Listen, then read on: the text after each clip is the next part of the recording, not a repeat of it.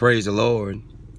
Praise the Most High God from whom all healings, supernatural dealings, corrections in life and blessings and the surgery of God flows through and from. This is the day that the Lord hath made. I don't know about you, but I will rejoice and be glad in it.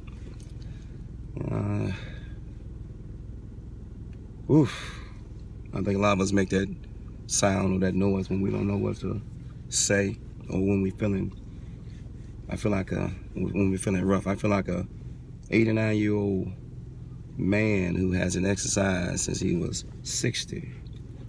The whiplash continues. I can do this a little bit, and sometimes I got to turn my whole body just to turn my head. So I took the day off. I just talked to my manager, and I'm so grateful, Father God, for my director and management and the trainers and the teaching staff and crew at the Railroad Retirement Board. And I'm not trying to get a raise. I'm not trying to, I don't toot my horn, but I'm gonna toot everybody else's horn. I'm grateful for leadership and grateful for fellowship, a word we don't use. I'm grateful for fellowship and partnership and friendship, and thank God for worship. Thank God for the spiritual warship, battleship, and I'm just grateful. So I'm just sitting here waiting to go into the very aggravating VA. Get it? Very aggravating.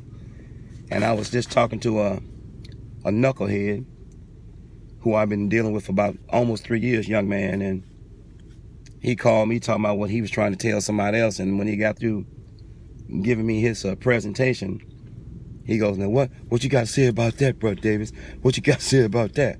I said, "You have no business giving anyone, anybody, anywhere, anytime, anyhow, anywho advice, and you don't take advice." He said, "Huh?" I said, "You don't take advice, but you have a proclivity," I like that word, or inclination to want to give advice, but you won't take advice. I said, advice. I said, ad means loosens, A-D.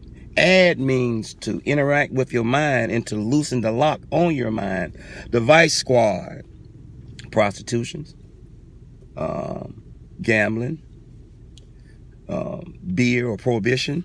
They had what's called a Vice Squad, pulling tabs or pulling tags or gambling, shot houses, call girls, madams. So the Vice Squad was responsible for the things that had took a moral lock on the minds of those who were engaged in it: prostitution, drinking, drug abuse, even porno magazines, tab and tag, or houses where you would go to gamble, houses of ill repute. And so the Vice Squad was responsible for busting up the kegs of beer, the pimps, the prostituting women, and the act of prostitution, the gang act, and prohibition and all that. And so anytime you give someone advice, it's to loosen the lock on their mind. It's to get their head out of the grip of the enemy, or out of the anger, or out of the demise or the society ill that their mind is in. Advice. A lot of you all, and a lot of us, and I'm certain of this, give advice, and we shouldn't be giving advice. If you can't take advice, you have no right, you have no business giving advice.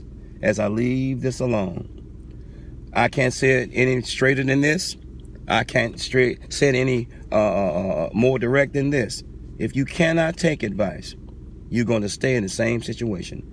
If you cannot take advice, if you cannot take corrective criticism, if you cannot handle the truth.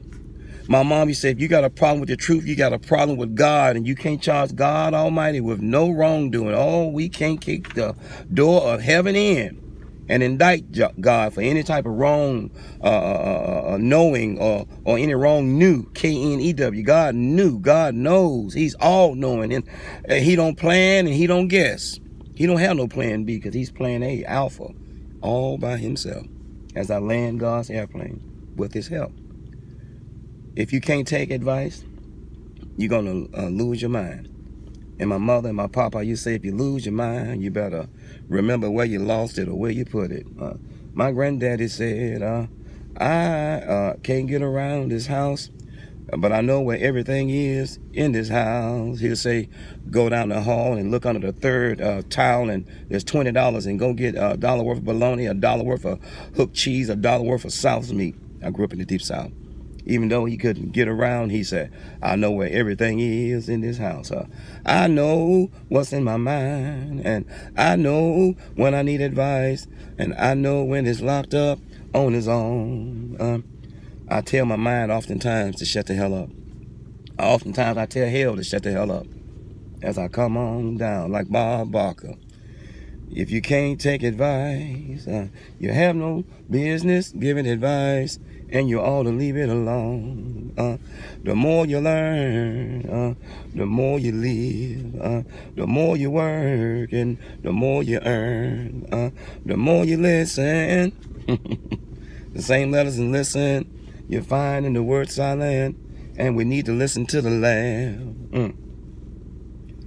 If you can't take advice, you shouldn't be giving advice. God bless you. God keep you. God love you. God saves. God hears all the time. God is listening. Hold to his unchanging hand. There's these two immutable things. He cannot lie, and he changes not. He's the same 10,000 years ago. He's the same today, and he's the same forevermore. Take advice. Grow. Don't just grow old. Grow up. Take advice. Loosen the lock on your mind. Loosen the lock on your mind by taking advice. In Jesus' name I pray and ask it all. Amen. Advice. Live. Peace. One.